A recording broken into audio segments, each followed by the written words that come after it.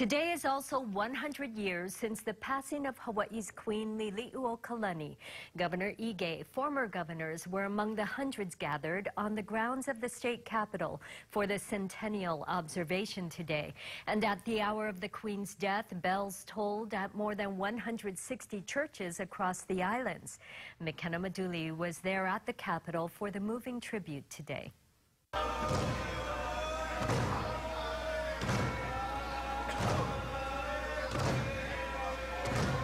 Rain gently fell at 8:30 this morning when 100 bells rang out at churches statewide to commemorate the 100-year anniversary of the passing of Queen Lili'u. Hundreds gathered next to Iolani Palace at the state capitol with their ho'okupu, messages, and oli.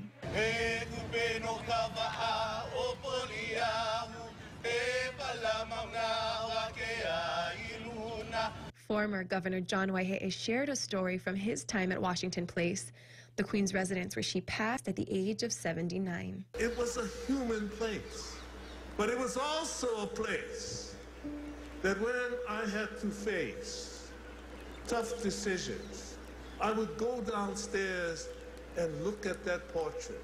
And as I stared into her eyes, I tried to feel what she felt. And what I got was an overwhelming sense of compassion.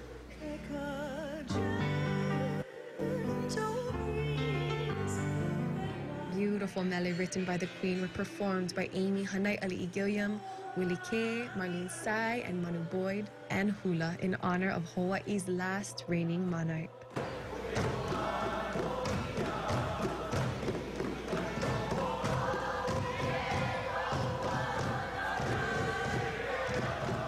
In the audience, there were many familiar faces of the Hawaiian community, and Governor Ige proclaimed that 2018 will be the year of remembrance of Queen Lili'u and had this message for the people of the Aloha State. Join us in recognizing the Queen's contributions to all of Hawaii and the lessons she continues to give and teach us, especially to live aloha each and every day.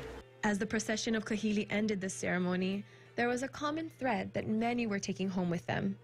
Queen Lili'u stood down so we could rise up, and 100 years later, she is the best in all of us. McKenna Maduli, KHON 2 News.